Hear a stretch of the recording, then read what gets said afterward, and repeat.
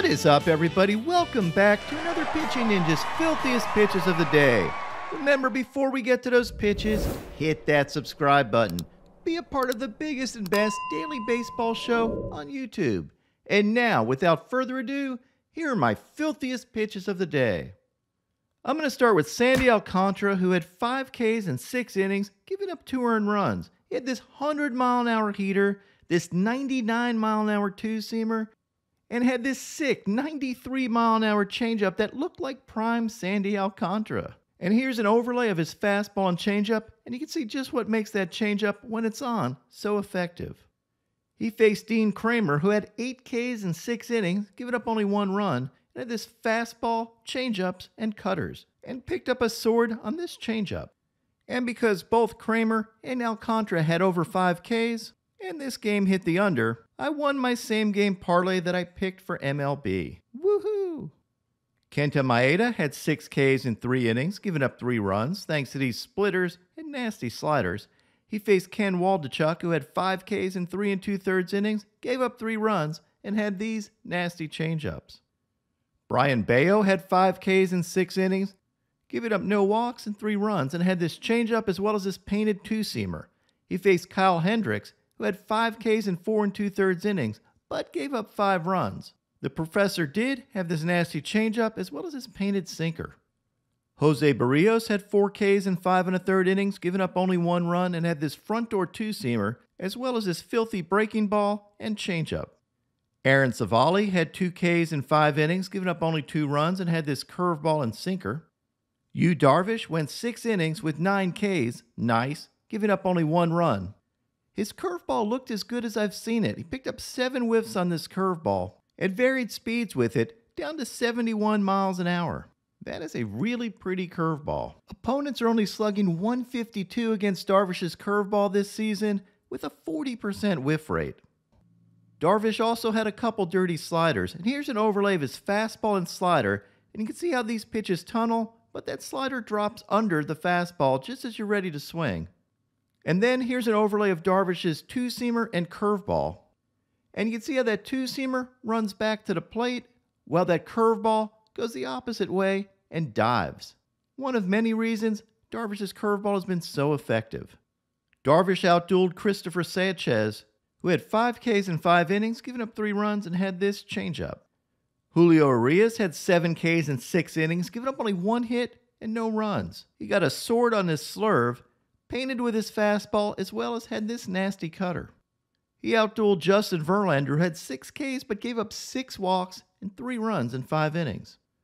Ross Stripling had 6 Ks in 4 2/3 innings, giving up 2 runs, and had this wicked slider as well as these changeups. He battled Dick Mountain, who had 2 Ks in 6 innings, giving up 3 earned runs, and had this curveball. Luis Castillo had 5 Ks in 5 innings, giving up 3 runs, and had this painted changeup as well as these sliders. He faced Eduardo Rodriguez, who had 7 Ks in 5 innings, giving up 2 runs and 3 hits. He really relied on his mix of two-seamers and four-seamers and got this sword, and sprinkled in this changeup for the backwards K. Charlie F. and Morton had 4 Ks in 7 scoreless innings, and of course had his high spin rate 3,000 RPM curveball. He outdueled Michael Kopech, who did an admirable job of holding the incredible Braves offense to under 5 runs before getting the first out in the first inning. If I had to face the Braves, I'd just ask them to skip my turn in the rotation.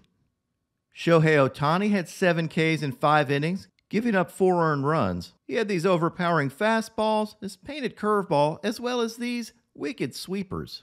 Here's an overlay of Ohtani's fastball and sweeper, and you can really see what makes that combo so tough. That fastball runs to the plate while that sweeper runs away just as you're ready to swing. My favorite moment from this game was this big pitch to Abreu. Literally everybody thought this pitch was a strike, and Abreu actually starts walking off. Well, I said everybody thought it was a strike, other than home plate umpire Ron Kulpa. After the inning, as Kulpa is doing the foreign substance check on Ohtani, Ohtani asks, "Was it up?" And Kulpa says, "Yeah, it was up." And then says, "That pitch? Oh, and it was in too." And Ohtani plays along like, "Oh, both." Spoiler alert, it was neither. We really need a challenge system. And I just love Ohtani's mannerisms here. He knows with virtually 100% certainty that that pitch was a strike. And politely and almost mockingly goes, "Oh, both." But he's so nice about it, you could never eject Shohei Ohtani. And kudos for Ron Kulpa for lying right to Ohtani's face. But then again, Kulpa can do whatever he wants. Ohtani battled J.P. France, who had 2 Ks in 4 1/3 innings and had this slider. Graham Ashcraft had 2 Ks in 6 innings, giving up only 1 run, and had this nasty slider. And he battled yesterday's filthiest starting pitcher of the day, Corbin Burnes. Burnes had an amazing 13 strikeouts in 6 scoreless innings, giving up only 2 hits. He painted with his cutters, got a sword on his slider, had these dirty changeups, but Burnes' best pitch were these filthy curveballs. He got 9 whiffs on his curveball this game. And here's an overlay of Burnes' cutter and curveball, and you can see why that curveball was so tough to hit. It comes in looking just like that cutter and disappears just as you're ready to swing at it.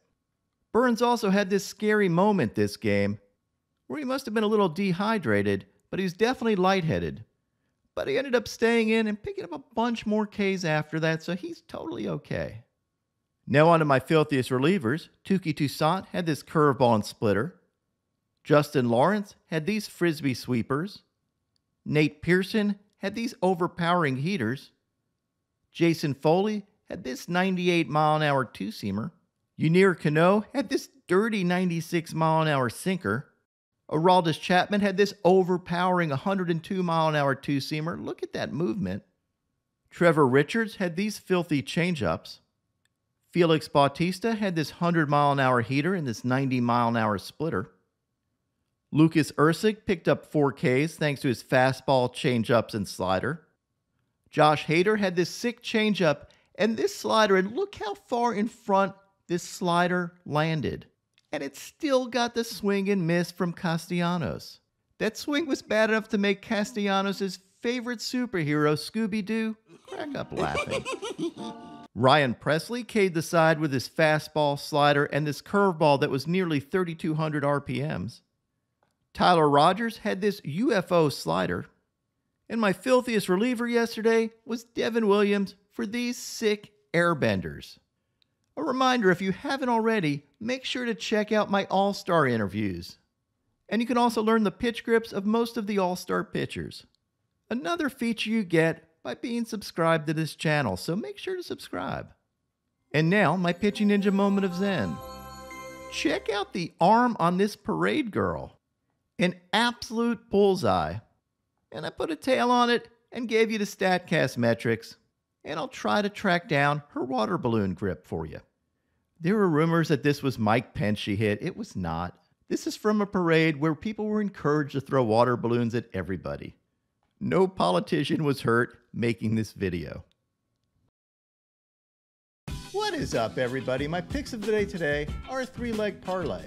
I'm going to start with Tyler Glasnow for over 7.5 Ks. Then I'm going to take Braxton Garrett for 5 Ks or more. Top it off with Kodai Senga for 7 Ks or more. What would your picks of the day be?